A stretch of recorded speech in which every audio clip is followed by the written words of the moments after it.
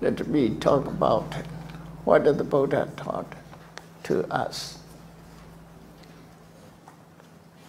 Yo imasame Dhamma vinaya appamato vihasati pahaya jadi sansarang dukkha sandang gresati. The Buddha said, using this term, referring to his teaching, Dhamma vinaya, trained with the Dhamma, taught with the Dhamma. The Dhamma is the most important. The Buddha taught Dhamma. This Dhamma is save all beings from suffering. Adanandarinti Chatusu Abhaya Bhumisu Abhada Mana Kadawa Dharititi Dhamma. It is Dhamma that prepared those who followed accordingly, who practiced Dhamma. Dhamma alone can save from falling into woeful state. Therefore, nowadays all Buddhist peoples, all Buddhist disciples have the most important duties. This is the most important duty is to learn Buddha Dhamma, to skid before the Buddha, bring Nirvana into Nirvana. The Buddha's objective to his disciples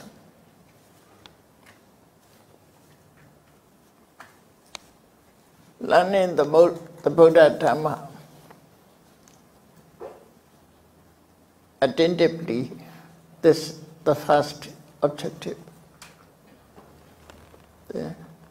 Practice Dhamma accordingly, this is second objective. The third is to explain Dhamma to the world. The fourth is when appeared the different views against the Buddha's teaching,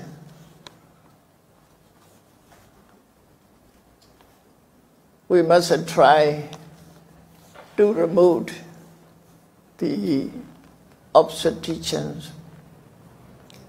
That is Buddha's objective to us. Therefore, the most important our duty is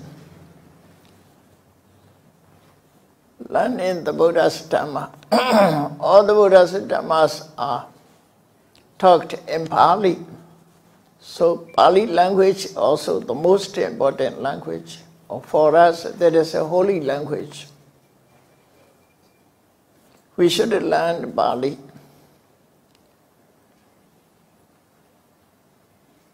Then we should try to understand correctly in Buddha's teachings. Therefore, learning and teaching the Buddha Dhamma is the most important duty of all Buddhist people. Not only monks have such a duties. Monks and nuns, not only monks and nuns have these duties. All Buddhist people, even ladies, are also important to learn the Buddha's Dhamma. Now it is from different countries, different students, different language, studies here. Therefore, we have to use English as a common language or media language to understand Buddha Dhamma, to brush Dhamma. Common language is important. But the most important is individual languages. Your own mother tongue is the most important language. We should not think whatever explained in English, it is correct. English language, English is just used as a media language. We must understand the Buddha's Dhamma in our own language. Our mother tongues, individuals, important. Therefore, we should study Dhamma to understand with our own language. But media language is just for communication.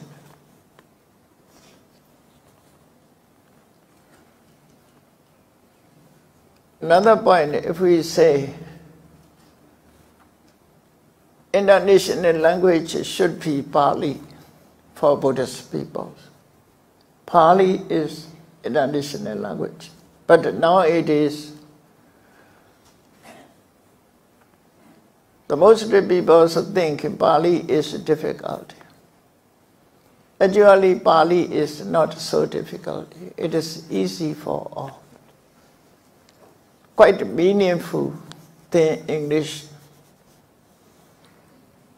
Some Pali terms cannot be translated thoroughly into English. It is difficult. To get the correct meaning, we cannot be known with the English language. Sometimes it's so wide English language. Unnecessary meanings is participate in the correct meaning. For example, avijja paccaya sankhara. Sankhara is translated into pollution activities.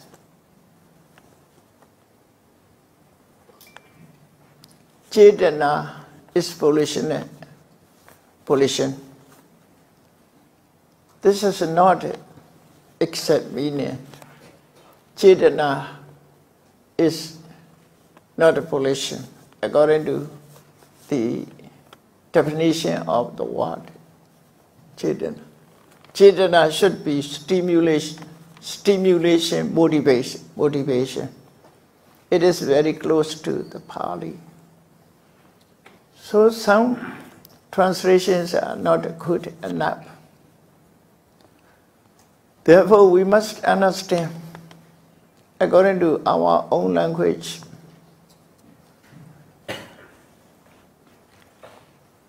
There are many points which is not a suitable translation.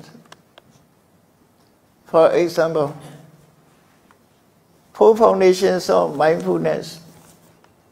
Most translators use Satipatthana is the 4 foundations of mindfulness. What is 4 foundation? What is 4 foundations of mindfulness? Kaya, body, feeling, kaya, vedana, citta, mind, and Dhamma. These are 4 foundations. 4 foundation cannot lead to purify. Just 4 foundations cannot lead. Must be mindfulness. So, according to this translation, 4 foundations of mindfulness, which purify the beings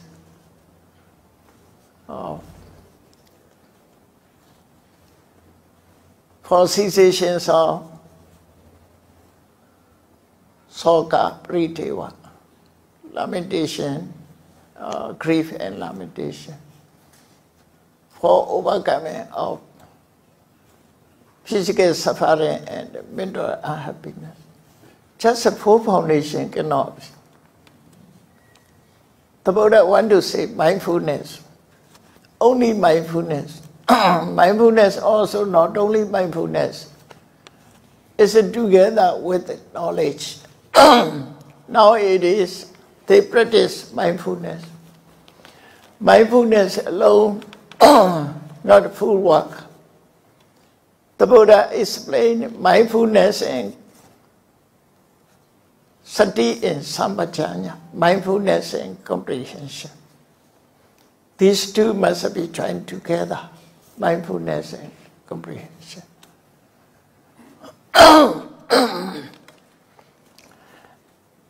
Nahi sati virida panyanama ati. There is no wisdom without mindfulness.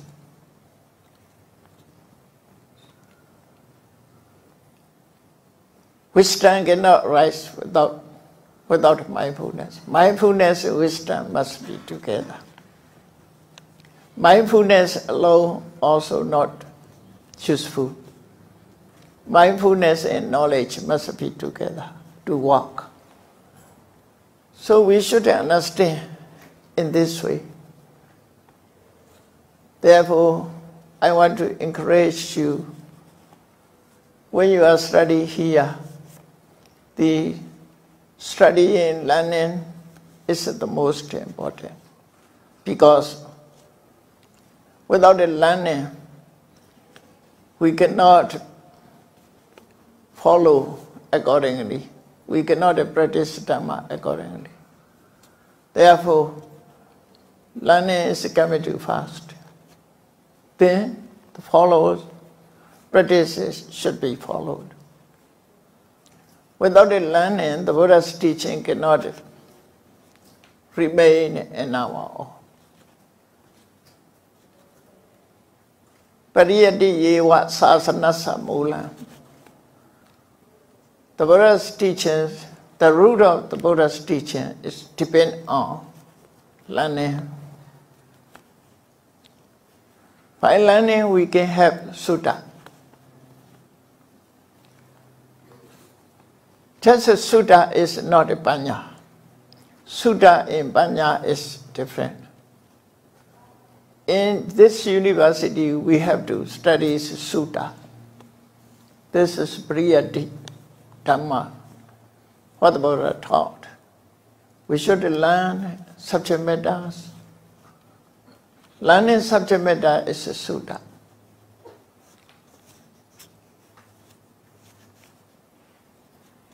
Depending on sutta, knowledge will become to be.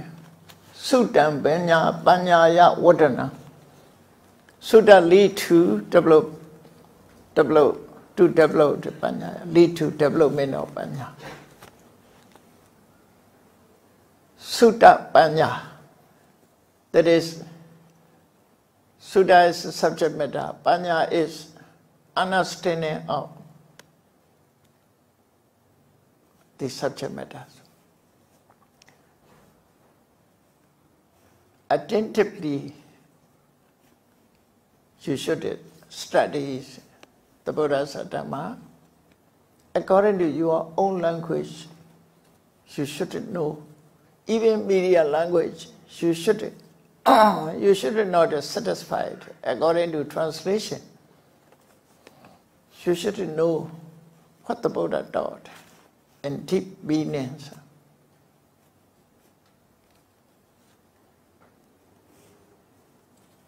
Priyatiya Thitaya Sasana Thita. The Buddha's teachings will remain in this form when learning is carried on. Therefore, we have to learn. But just learning is not enough. Practice must be followed. according to practice, we have to know more and more. Sutta, Panya together, side by side, we must carry on the Buddha's teachings.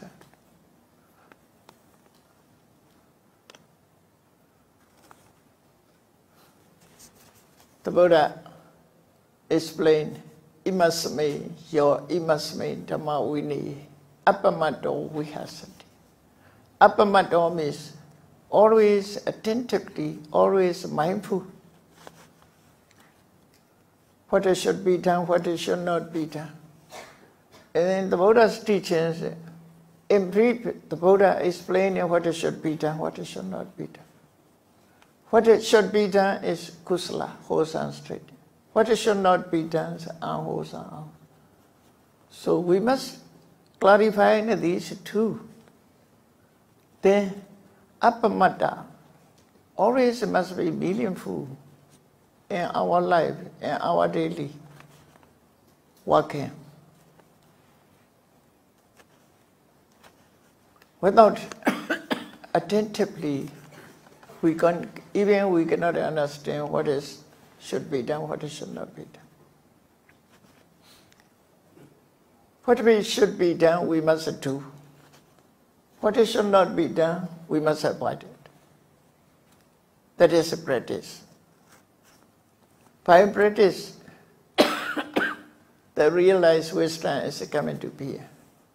This wisdom is the most important. To carry on, to be right wisdom, we must have 4 conditions. The 2 conditions, external conditions.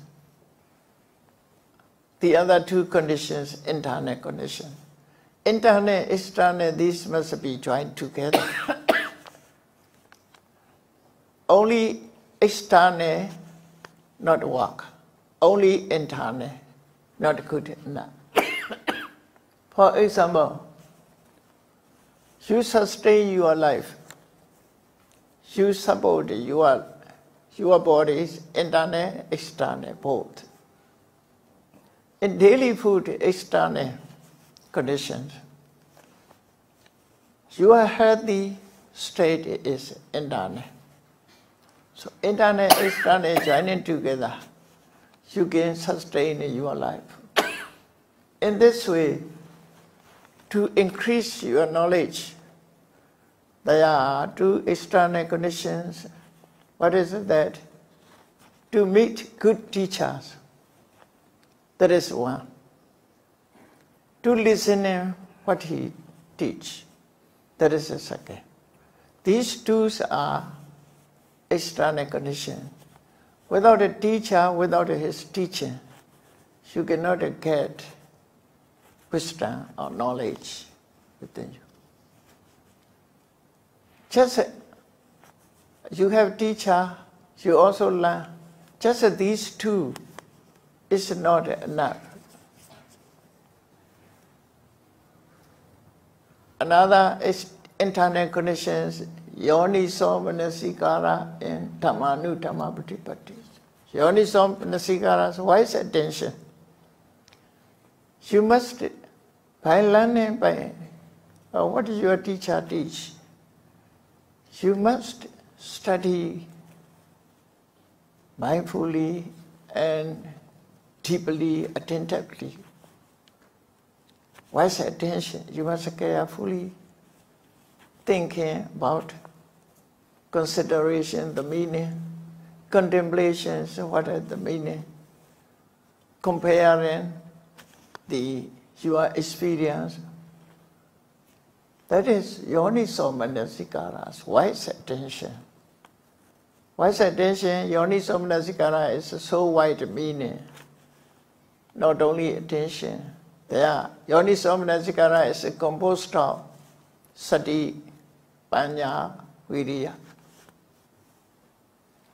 Then another condition, internal condition is Dhamma nu Dhamma patipati. you must have a suitable practice for your attainment. Dhamma means your attainment. The highest attainment Dhamma is Megaphala Nibbana. The path in fruition and Nibbana. The suitable practice is a new Dhamma. A new Dhamma is started with morality. So, internally, you must have a good morality. As you are lebe, as you are monk, you must have followed monk's discipline. As a lay people, you must have followed, observed your discipline. As a nun, you have to follow your discipline. Morality is basically important. This is Dhamma nu Dhamma Patipatti. After that, you must try to develop mindfulness and comprehension, sati in sambhajanya. Then you must try to develop concentration on the point. You must increase your concentration on samadhi. By means of that, you must try to increase your wisdom, insight, knowledge, vipassana. Just to start, everything is impermanent. Whatever condition things are impermanent. Daily, you should contemplate in this way. By means of, according to the way of practice, your insight knowledge increase. By increasing your insight knowledge, you can reduce your attachment. Attachment is important to reduce because attachments create attachments engenders soka, worried. Worries come out from attachment. Where there is attachment, there is worry. Surely. Where there is no attachment, there is no worry. Therefore, to remove the worry, first you must reduce attachment or remove your attachment. To remove the attachment, you must cultivate insight knowledge, vipassana. So up to that, you must try. This is called Dhamma nu Dhamma Patipatti. So altogether, to increase your knowledge, you must have good teacher. You must learn and his teaching. Then you must have wise attention, yoni somnasikara. You must follow according to attain a Dhamma. You must follow suitable practice. By this way, you can increase your knowledge or wisdom.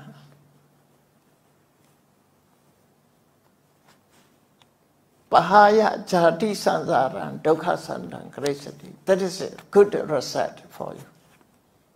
When you attain this wisdom, then you can try to cease samsara and your suffering will be, you can make your suffering. You can make suffering end. So that is the goal of Buddhist practice. Up to this, the goal of Buddhist practice, we have to go with mindfulness and we must go with comprehension. Therefore, we started with the learning and up to wisdom and cessation of suffering. That we conclude my advice to you. May you all be happy. May you all free from suffering.